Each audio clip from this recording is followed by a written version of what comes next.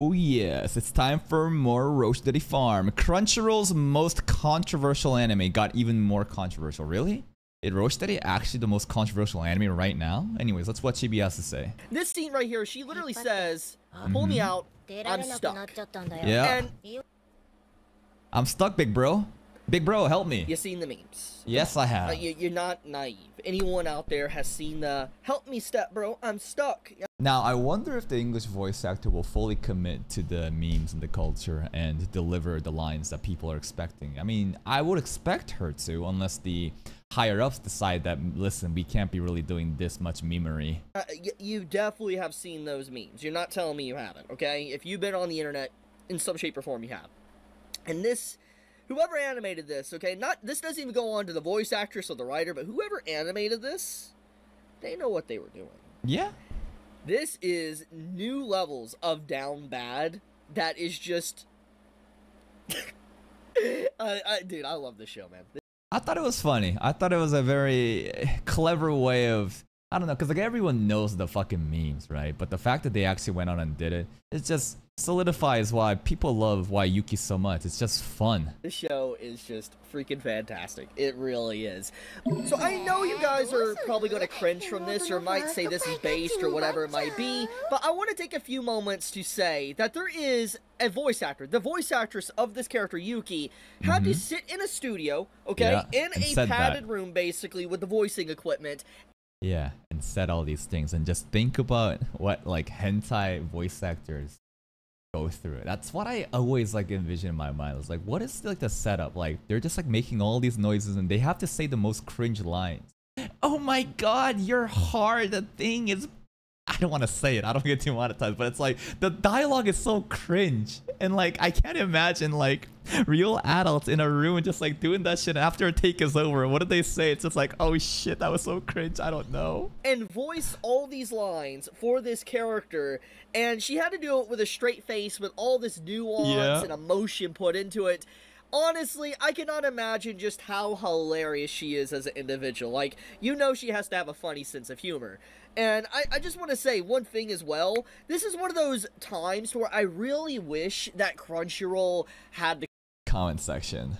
Yeah, the memes would be going crazy. And instead of the comment section, people will obviously probably go to the subreddit posts on our anime and talk there or my anime list, but it is what it is. No more comment section. Comment section. Because can you imagine what the comment section is saying about this episode? What they've been saying about, you know, Alya sometimes hides her feelings in Russian. I mean, we literally have this character, Yuki, that is just straight up, like, best girl? Incest bait. That's literally what she is. That's exactly what she has been doing for episodes now, basically since her full introduction, since episode 2. I mean, to really kind of get right into this, we have scenes like this, and then you literally have a scene like a few minutes later where the MC, you know, he gets up out of his bed, and he is literally grabbed by his sister while she's under it. Like, look at this.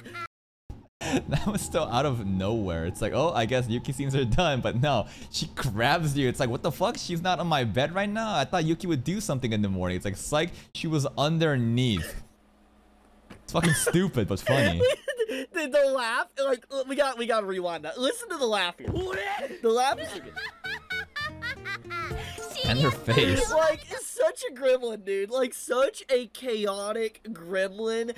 Yes, a little gremlin sister. And beyond the fan service, if you look at that dialogue, if you thought this is gonna end all sappy, like, think again.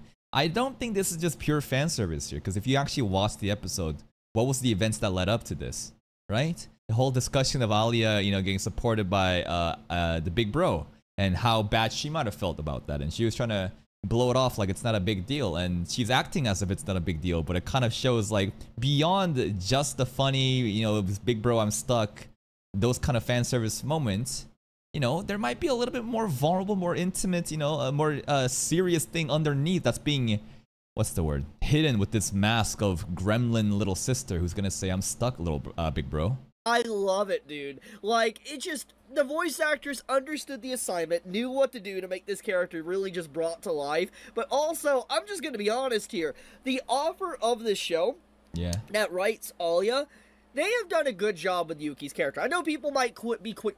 I think that Yuki is probably most people's favorite characters right now, and it's very easy to see why. Just look at this shit. Even the first episode, or like the first episode where Yuki's secret was revealed as well. And I think it's unfair in trying to compare characters like Yuki versus Alia, right? Because like Alia will never be the fan favorite or majority favorite because she cannot show this level of affection and, you know, funny moments that Yuki can. Because Yuki can do this because he is already the little sis, right? Alia and Masachika, they're trying to figure out their feelings and try to figure out, you know, are we going to get into a relationship or not? It's going to be a little bit more like prude and a little bit more hesitant. But you can just go balls out. She can just pop off immediately. That's why she has moments like this. That's why people probably love her way more than Alia. To write it off as, like, you know, like I said, like sibling bait, all that type of stuff. I fully understand. If people are not for this or they don't like this and all that, that's completely fine. That is. There is nothing wrong if you don't like this stuff in anime or whatever, but it doesn't mean that it shouldn't be. You know, there is just, you know, freedom of expression and also freedom to write whatever you want, so to speak. So, sure. Basically, I think that... I agree. There is freedom of expression, freedom to write whatever you want, freedom to say whatever you want. But with that level of freedom also comes the same level of criticism. You can say whatever the fuck you want, right? You can show whatever the fuck you want. But don't get mad at people coming in and saying, like, this shit's fucking cringe or degenerate. Because, like, let's get real. Is it not? Of course it is. Overall, there's nothing wrong, personally, for offers doing this. But I can understand why people would be a little bit upset, maybe, with this show and not want to watch it. But regardless of that, why I'm complimenting the offer is the fact that this offer knows the tropes, knows the memes when it comes to stuff like this, and it's very clear. I don't know if the offer is a boy or girl, whatever it may be, but the offer definitely knows. And this very scene here, when she's, like, under the bed, it is a continuation, like, follow-up from the second episode. Because if you remember that iconic scene that I even made a video a few days ago on with the English dub, my Oni-chan, my brother. Yeah, that one. Where it was just even more unhinged and controversial than the actual Japanese subtitled. Well, basically, in that scene, if you remember, she basically talks about how next time she'll be under his bed or whatever, like a... Oh, did she? Did she actually prophesize that? A hentai tentacle monster. That's what she literally says to him in the second episode, in the dub and in the sub. And this is episode 5, and it's kind of like a follow-up to that scene to where she's under his bed and trying to grab him and spook him, and it's just, like I said, she is a chaotic gremlin, and I love her so much. The energy she gives off as a character is just truly funny as hell, and it's like, it's rare to have a character really capture the tropes and vibes of like a sister character in a way that doesn't come off too overbearing, too cringy. It's just right. And obviously, maybe this is my personal... Just the right amount of cringe. I feel like because she was introduced fully embracing the cringe, it's kind of like the Eminence and Shadow effect, where it's just like, they know what they're doing. They're not trying to shy away from it. They're fucking doubling down. And because they did that, maybe we as the audience finds it more acceptable. Take on it, because obviously, people might disagree with me, but I think just the way the voice actress, the writing, and the animation and art kind of come together for this show, Yuki 100% is hard carrying. Like, I'm really blunt. Now, absolutely. At 100%. Right now, it's definitely Yuki. Alia has her moments here and there, but like, I think that, like, if you ask, like, the average fan, of course, there's gonna be some people that likes Alia more than Yuki, but on, like, a broad basis, I think a lot of people definitely watch this show because of the viral moments from episode 2, where Yuki was doing that shit, as well as the most recent episode. And, like, numbers are pretty telling. I know that the YouTube reaction viewership is not significant or indicative of what the true global audience wants to say, but I think that there is some level of like a coefficient factor of like relative. If they do well, then obviously more people are watching. If they don't do as well, that means that less people are watching. But episode 2 and 5, I think, is going to have the highest level of viewership. I'm just looking at like, I'm literally just looking at my viewership right now. Like this shit here, bro. This is the analytics for episode 5 right now, and like it is actually insane how if you can hit like 1,000 views in the first 55 minutes for first hour, you see this shit. This is the same trajectory that episode 2 had. I noticed that if you can hit 1,000 views in the first hour of upload, that's like very good indication that shit's gonna fucking pop off. And I mean, it's Roche data, right? Everybody fucking loves Roche data, but again, just seeing other data points, numbers in here and there, yeah, Yuki is fucking hard carrying. Episode 2 and 5 both are just doing numbers. Okay, to be fair, the show is very good on all fronts. Even when Yuki is not on the screen, it's a very good show. Yeah, for sure. It's got a good premise. It's got a good, wholesome story. It's just that when Yuki's in the frame, when Yuki's having lines, it just takes the show to the next level. And maybe it's only when they're in private, because obviously this kind of dynamic can happen more. And this dynamic, I think, is the thing that's really carrying. In public, these two obviously can't act that way, but in private, for sure, these scenes are hard carrying. Building up here and all that. I love the characters overall, not just Yuki. But Yuki, anytime she is on screen, anytime she has the spotlight, and this episode spends literally pretty much half the episode on her, anytime she's on screen, you know you're going to get a laugh if you have made it this far. You're going to enjoy yourself, you're going to get a laugh, because she always just mixes things up with these unhinged comments that just straight up feel out of like an H novel or like a parody. I mean, it's not too far away, right? I mean, she's literally... What kind of actual sister would show up and say, oh yeah, I was waiting for this specific cutscene to play. That's why I was waiting in the bathroom and waiting for you to, you know, sneak in on me, Oni-chan. Like, no actual sibling gonna say that. And like, this is basically H-anime fan service, right? Like, it's a fantasy. But the author knows and they play up to the audience's expectations that they're delivering. You have one and all that. And I love it. It's super, super funny. And like... Another thing that I really like here, that's honestly, it just goes to show the author knows what they're talking about, or like they know about the parodies and the themes, etc. Yeah. This scene right here, she literally says, pull me out, I'm stuck. And you've seen the memes. Come on. You're not... I swear to God, Chibi is literally repeating himself. I'm getting deja vu right now. He's already said this in the first half. We were literally already there. Okay, let's hear it again. Naive. Anyone out there has seen the "help me step bro, I'm stuck"? You definitely have seen those memes. You're not telling me you haven't, okay? Oh yeah, I've seen the memes and I've seen you talk about it just like 5 minutes ago. Yes. If you've been on the internet in some shape or form, you have. And this. Whoever animated this, okay, this doesn't even go on to the voice actress or the writer, but whoever animated this, yes, they know what they were doing. The studio, yes. This is new levels of down bad. That is just, dude, I love this show, man. This show is just freak. Am I actually crazy, or did he actually like include like? Isn't he saying? I swear to God, this is word for word. Did he have a cut here? I think he literally... I see. Like, we're not crazy right now. What he literally did... So, there's a thing called, like, a hook in a video or an essay or whatever. And what you want to do sometimes in the intro is show, like, the most exciting part or the thing that you care most about right in the beginning. So, what he literally said that shit, and then it cut away, obviously, to the beginning of the video. So, this portion in the beginning was actually from this part of the video. Freaking fantastic. It really is. But getting into the earlier segments of the episode, I do want to talk about something. So this character, Yuki, she literally, at the beginning, our MC walks into the room, like he walks into the house and all that, just getting back and all that. She was waiting. Joining the student council. He walks in and his sister is there. It's one of the typical cliche scenes of like walking in on, you know, yeah, and then goes Kya hentai and it gets slapped and there it is. But she knows. She's a weeb, bro. Well, it's not accurate to say weeb. She's an otaku, right?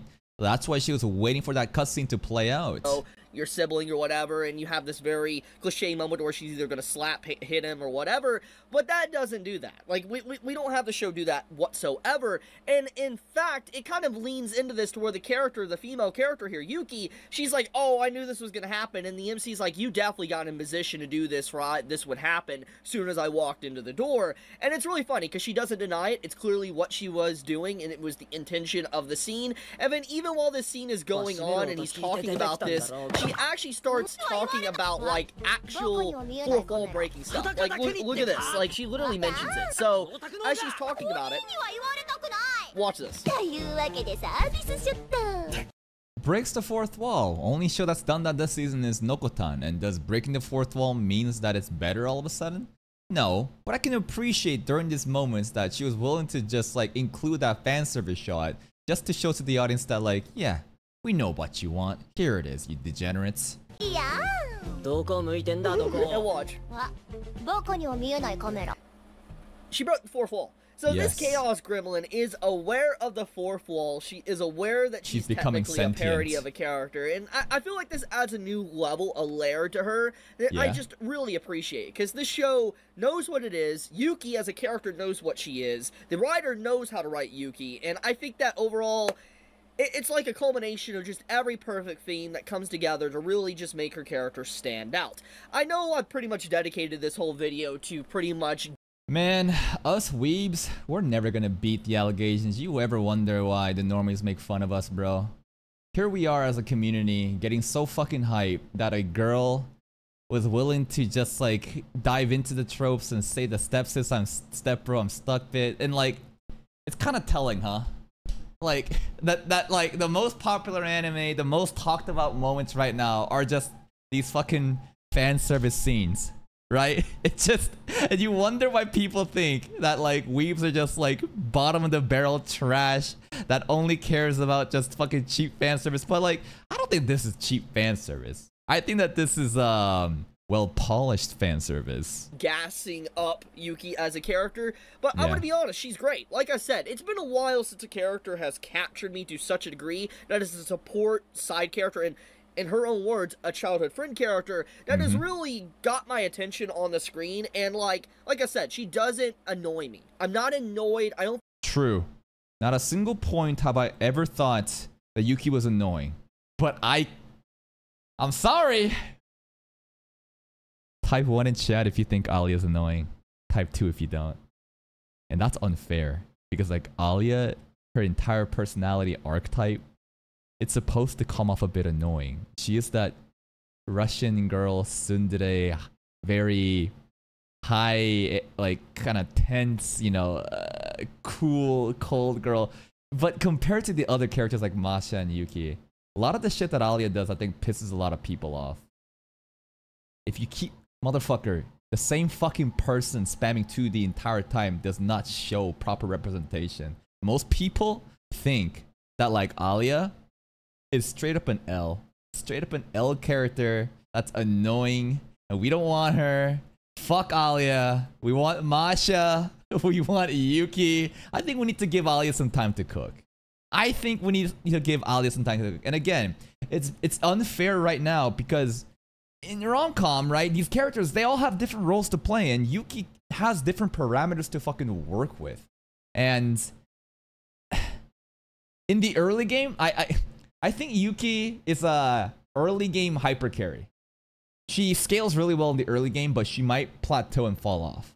Alia, I think, starts off very slow, is poor in the early game, but as she goes into the end game, she'll be very hyper carrying, just hyper scaling into the end game. This is how I view Alia and Yuki. Yuki is unfair. Alia, we need to give her some time to cook. I don't feel like it's a waste of time, and it's I don't know, in its own way, despite some cringe, it's supposed to be cringy to a degree, it's wholesome. I don't know, it's something about that, and I don't know, I like Alia sometimes. I think it's, again, the Eminence in Shadow effect, where you embrace the cringe, you introduce yourself as being cringe, and then suddenly the fans love it because you're double downing on it. Hides her feelings in Russian. I know not everybody's gonna like the show because obviously it's getting more and more popular by the day. I see a lot more people talking about the show. But overall, if I had to talk about the popularity of this season, we all know that Oshinoko is kind of popular. I don't feel like... Is it? Is Oshinoko popular? Listen, DVD sales... It depends on what metric you use to, you know, realize what is popular, right? The metric that I'm using right now is obviously just YouTube viewership. And I think that YouTube reaction viewership, even though it's not the end-all be-all things, it's still a data point. And I think that obviously makes sense that if there's more popular animes, more people are going to be seeking out that content. If it's less popular, less people are. So it's not again, it's not an absolute, but it's definitely a data point. And what I've seen is that Roshidere is on another fucking league of popular. It's insane the amount of people seeking out this content. Oshinoko, I cannot say the same. Now, we'll have to compare the actual DVD sales globally and in Japan to figure out, you know, what actually matters. Because at the end of the day, what really matters is the amount of money that the studios and the producers make off that IP, and then you can do a full comparison. But purely just looking at YouTube numbers, Oshinoko is washed and Roshidere is on top to the point no one can fucking touch it. A bad performing Roshidere video gets more views than the best performing Oshinoko video this season. Isn't that sad? It's sad and funny at the same time. But again, there's a lot of logic in why Ocean was doing relatively bad. Because second season, you've already filtered out the people that showed up for season 1 and might not want to watch season 2. And the initial premise of the murder plot being one of the focal points of people getting hooked into the show, which is not being shown as the show progressed as much as they hoped. And I can totally understand why people are not as excited for Oshinoko compared to Roshidere. Like it's being talked about as much as it should, in my personal opinion, but it's still popular. And I know Nokotan is definitely making waves. I think we all have seen the memes and parodies. Nokotan watched as well. Nope, I'm serious, bro. I think that Nokotan hype was there for sure. Nokotan hype was on that level of Roshidere in the openings and trailers, but now it's suffering from success because they started off strong, but suddenly they're waning away from why people watch that shit. What was it? For the bizarreness of Nokotan, and now they're doing a shitload of character introductions with the main content being Koshitan's reaction to those situations, which many people don't really find funny, to be honest. And I think that we'll have to give some time now with all the different characters being introduced. Maybe Nokotan can now go back to the former glory that it's shown in episode 1 and 2. But if it can't and it just turns into a slice of life, it doesn't mean it's a bad anime. It just means that it didn't live up to the expectations that people gave it. Of Nokotan. But I think that if there is one show that really has come out of nowhere and has continued to remain consistent week by week, and I have continued to see the... And too many losing heroines. Roshidere and too many losing heroines right now.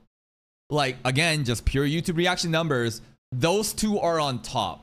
Those two are fucking cracked. Now, Too Many Losing Heroines has only had 3 episodes, so it's not really indicative just yet, right? We'll have to let it play out. But the hype is still there. It's not plateauing. It's not coming down so hard. Conversation around it grow, for better or, you know, for worse. Alya is doing that. And it's definitely getting a lot of conversation around it. I definitely have seen some negativity around it as well, obviously, from the...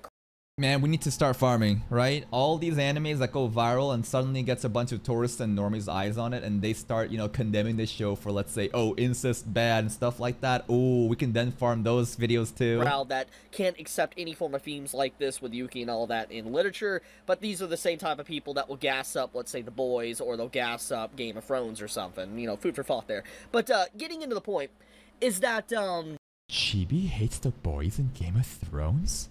No, I think we're talking about the incest themes and how you can't be hypocritical, right? I really think that Alya, at this point in time, this isn't my opinion, but just from my observation, it's probably the most popular series of the anime season. Yes, this is an absolute fact. Again, have to wait for DVD sales to really see how many people gives a fuck enough to swipe their card. But again, in terms of viewership, Roshidere on top. I really do think so. Now, this could obviously change with time. Maybe Nier might make a resurgence, and I have definitely seen... I'm sorry. Just the idea that an anime like Nier, which flopped in season 1 because of scheduling, could possibly make a comeback in season 2 and dethrone Roshidere. There's a 0% chance of that happening, at least in the YouTube viewership. Seen that as of late. There's definitely a resurgence of conversation around that. That makes me not happening. Very happy that more people are talking about Nier. I need to get back onto that and talk about the series. But I think that Alya is probably the most popular.